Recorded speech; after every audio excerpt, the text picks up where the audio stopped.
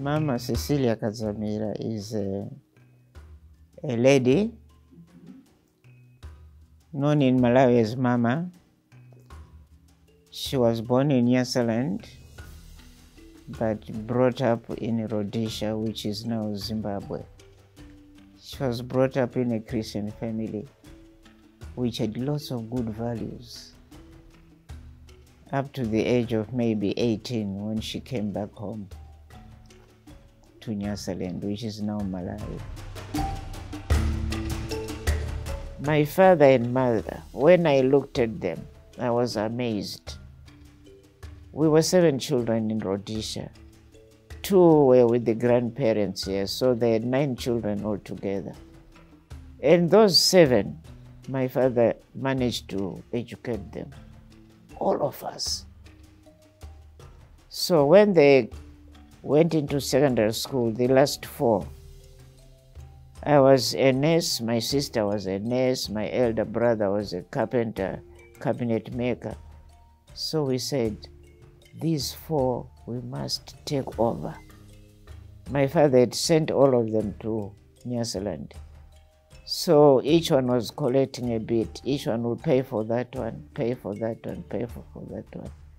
They all went into secondary school, 2 into high school. Now one is a professor, the other is a master's in social sciences, the other one is a degree in business studies, and the other one was a teacher, but she's late now. So I always say it's the way I was brought up, or we were brought up, to be united, to love each other. And then appreciate your parents. No matter what they did to you, they are your parents. That is the next God for us.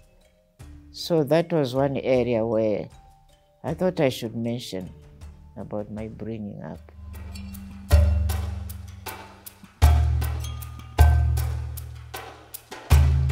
My exposure of being raised in Rhodesia, where I had the privilege of self-development under the comfort of modern civilization of that time.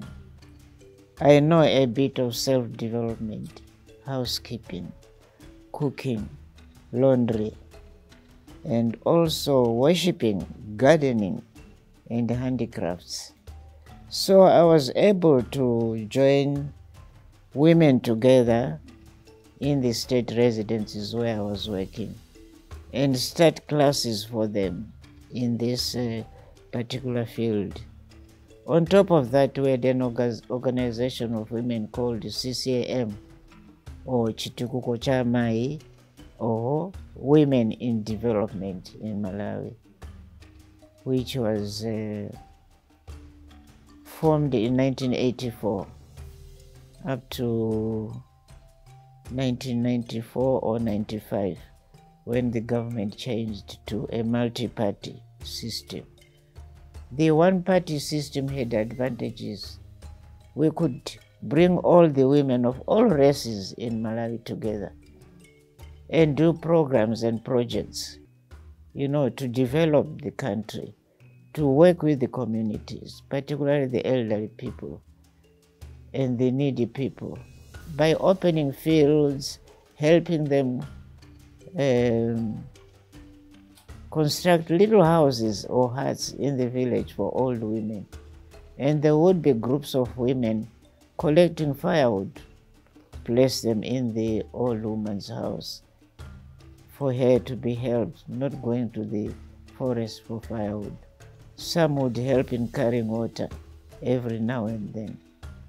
So that one was the one I was really interested in. And then agriculture, growing of food. Staple food in Malawi, it's maize. In the north, it's cassava.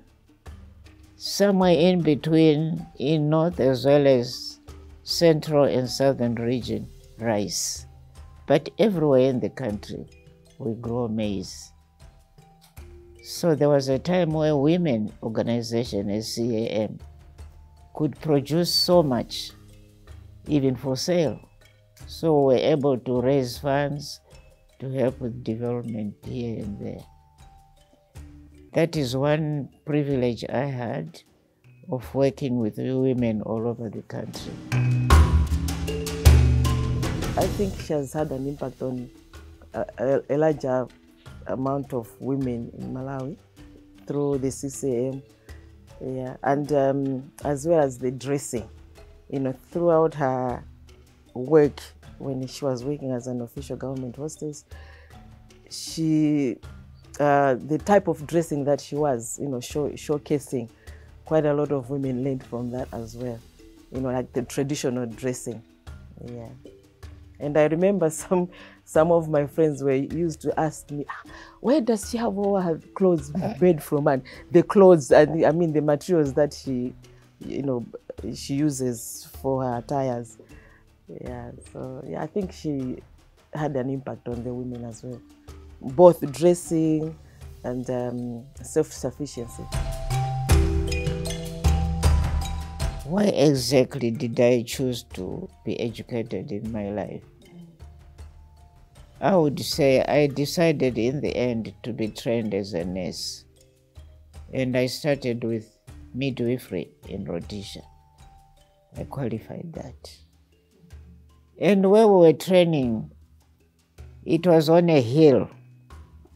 Beautiful scenery when you go up there. They built this hospital just on top of the hill. And you could see the trees. Some of the trees had flowers. And there was lots of forest where you could walk in, see the animals and so on. But there were no wild animals. There were just kudus and little rabbits and so on. So I trained there for 2 years, qualified, and I came home. But as I was training, I made sure that I could continue with my secondary education because my father could not afford some of the children, like the three of us who were older. So we had to live on standard 6, which is 8 here. So I continued studying to go into high school or secondary and high school. And 2 years was not enough.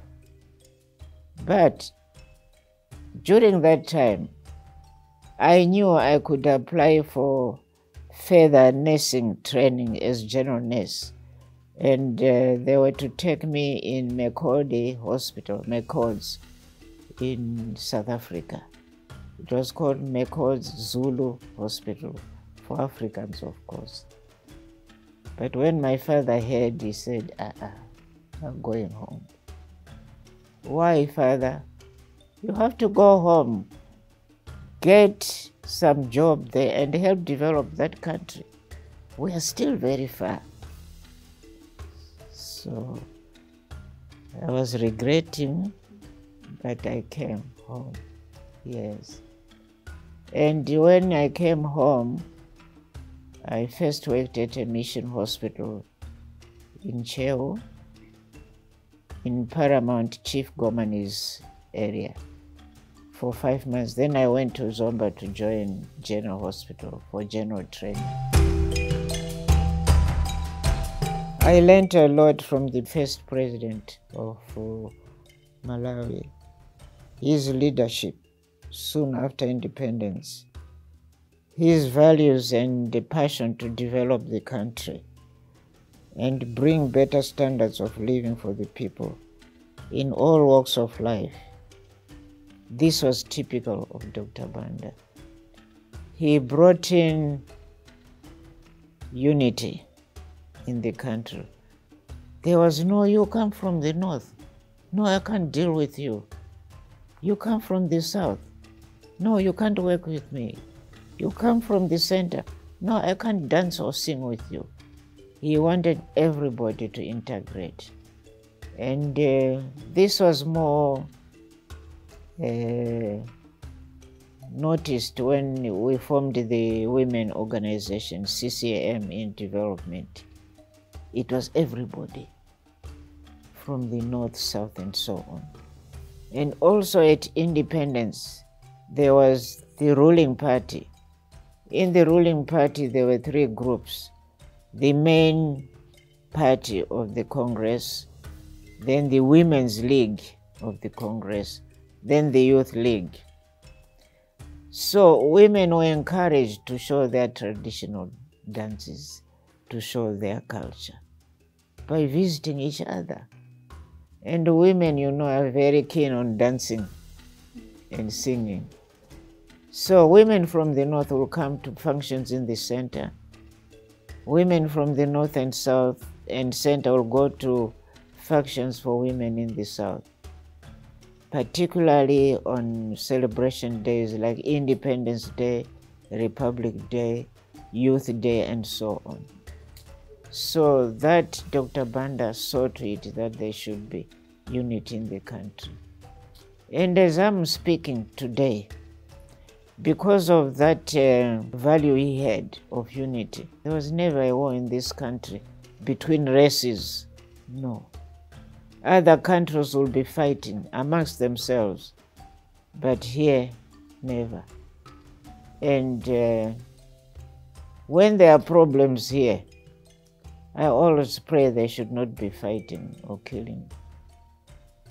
There should always be, you know, contact and dialogue, which Dr. Banda believed, because leaders in Africa in the early years did not want to interact with the Boer, who's an Afrikaner, and an apartheid people. They didn't want to interact with Portuguese because Portuguese were very cruel. They had this Mbarachanda thing. So Dr. Banda said, in order to know a person, even if he's your enemy, you have to go and talk to him and see why is he an enemy. So I'm urging you African leaders, fellow African leaders, to believe in contact and dialogue. So some, in the end, did believe in that. But it was quite a task for Dr. Banda to convince some of the African leaders.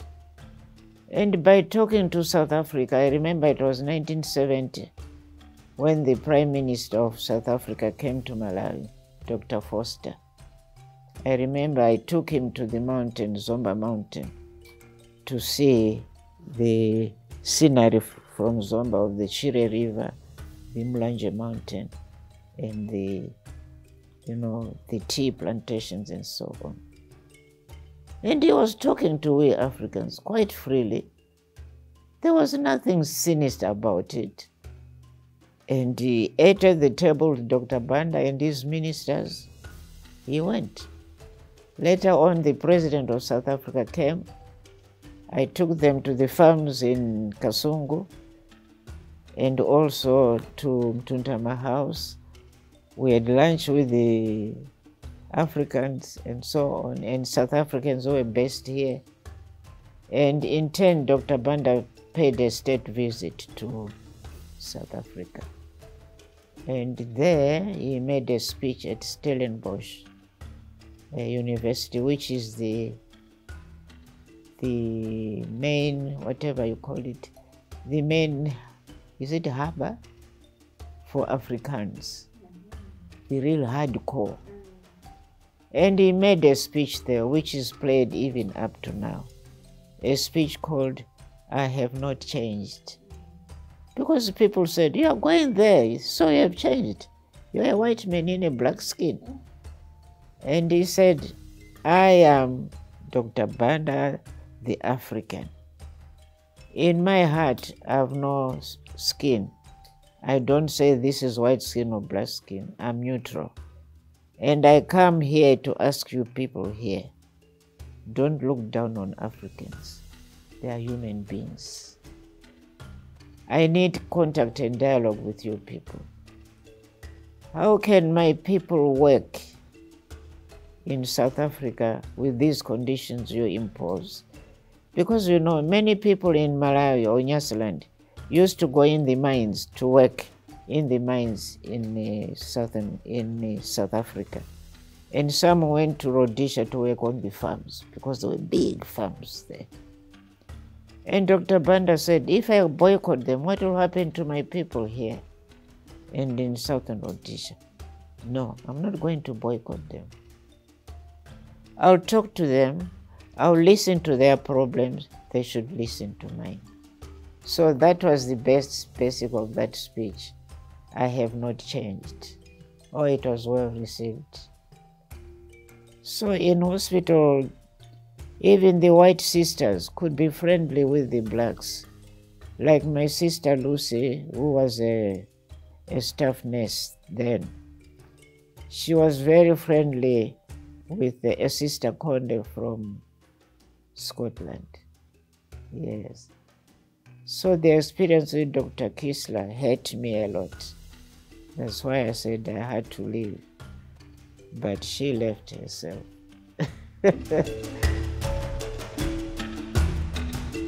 I think it was believed for a long time that the people who had differed with Dr. Banda in politics and were either killed or went into exile, it was a common belief that it was Mama that would instigate that kind of action.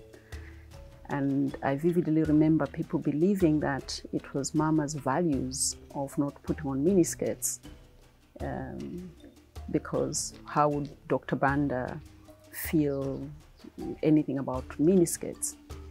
And so basically they thought that Dr. Banda was a nice person, but Mama and her family were the villains. And so now knowing her more and having read about the history of Malawi, I realized actually that, common sense would say this lady was raised in Zimbabwe and in Rhodesia in those days, and miniskirts were the order of the day. And she wore miniskirts herself in her time. So there's no way she would have come up with the idea of let's have miniskirts. I mean, we shouldn't have miniskirts in Malawi. But it was actually Dr. Banda whose values and the love of culture that were behind these ideas, at least of the miniskirts. So I think it boils down to when you don't know somebody, when you don't know people, you create stories, imaginations based on your perception. And as a life coach, I know that everyone's perception is unique and everyone has a different story. So if I decide today to say, Fiona is this person, unless I challenge myself with a different view, I can live my whole life believing that Fiona is this, which may be correct or may be totally different, because everybody's vision of the world is different. And so I think now I know that we should really be careful with what we think we know about each other. Unless we really get closer, we should not make statements.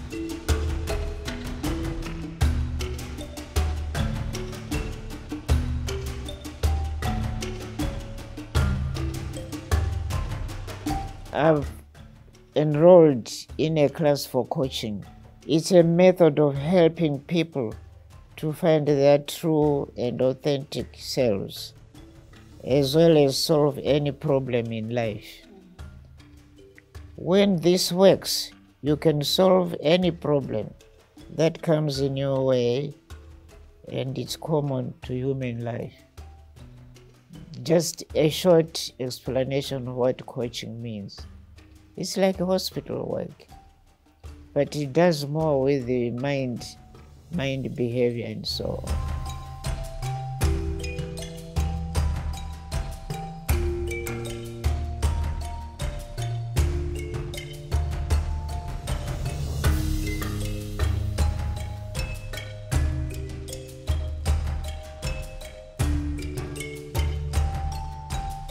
The passion I had was if the rainy season was poor that year and I would make just a little profit or loss, I would give up. I'm not going to do it anymore. Please give it to someone else to lease. But once the rain comes, I look at the ground, I'll rush to the farm. It's wet. When it's wet, you know what to do. We start, tilling the soil, plowing, make lines, make ridges, and then plant. Growing of crops is like godly nature. You become like God, creating these things. You see them grow, fertilize them. You fertilize them and weed. And I always admired, my farm was about 1,000 hectares. I could stand at a high place, look lower down to see the leaves of tobacco. Then maize there. Maize shines when there's a little wind. From the horizon, you couldn't help, saying, God, thank you very much. So that was my passion in farming. It didn't do any harm to me. But now it's a bit too much. So I've handed over to nieces and nephews the past 5 years who are doing very well. I remain as an advisor, of course. Throughout my life, she's been a model to me because of the work she was doing. And I think my future was really based on how she, was teaching us good values, even at work, that we should work hard. And I believe I've been successful in my work life because of the advice that she had been giving us since I was young. She's a very loving person, and she would like people to learn, to respect. She has taught us how to respect the elders, and as I said, they're hardworking. I think that has brought a very big impact on me as well. I think I would describe Mama in two parts. One, there's the public figure that we know as Mama. So even when you're close to Mama, it's very difficult to not see her as this shining icon, because the shining icon is not just a public figure. The shining icon is who she is, truly. And when you hear stories of her before she became state hostess, you'll understand that she had a certain feeling of self, a certain dignity about her, where she did not let certain things happen to her. She told a story of how one Hungarian doctor shouted at her and used words that were not so kind, words that were quite racist. And at that time she said, okay, I might as well leave this place and find another work somewhere else. She was not official hostess then, she was a nurse, but she had a sense of dignity within herself. She had a sense of grace within herself. So Mama was not made by a certain position. She brought herself to that position and elevated it to what it was or what it is. And so being friends with Mama, you will always have that sense of this icon, this person that is just so amazing, And then on the personal side, where it's not so much this lady who has a Victorian living room, this lady that I'm in the kitchen with, cooking with, is that I find her to be quite a gentle soul. I think what I really know about Mama is that she's very thoughtful towards other people and very kind. And it doesn't matter who the person is. When there are people working here, she makes sure that everybody is fed. She will cook for them herself. If she's not in a position to do that, she'll send for food. She will always make sure that people are working and they're fed and they're okay. Malawi's visit was rated the best by the British press, because from the airport, everything was mesmerizing. You know, I remember watching it on TV when I was in England as a student. I think the Queen had the most beautiful visit. And I believe they've asked her that which are the best countries you have visited, and she mentioned that Malawi is one of them. Others got 1 out of 10, 2 out of 2, but Malawi got 9 out of 10, 10 out of 10, because of the way they organized. And this is the woman who did it. So we used to ask ourselves that would people ever thank Mama in Malawi? Because we've seen the work she's done, the dedication, the passion she had, because the Ngwazi wanted high-class things, and she I don't know where she learned it from, whether it's natural, it just came to her naturally.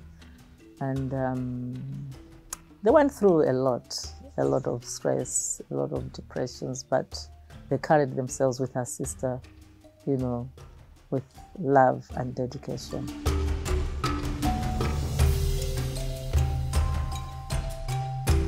My dream is a big one. I pray for peace in my country. I pray for, I've got a hope, and I pray for that hope. Prosperity, economic viability. And I pray that this chronic disease of corruption should go down and be eradicated. And this corruption, you know, it's mainly the taxpayer who suffers. Everybody in this country who is working, who is making something, has to pay tax. And if you see some of these people who pay tax, they're as poor as a church mouse, but they paid tax.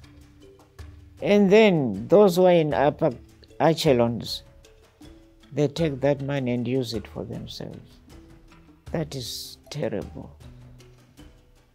It is really unkind to people.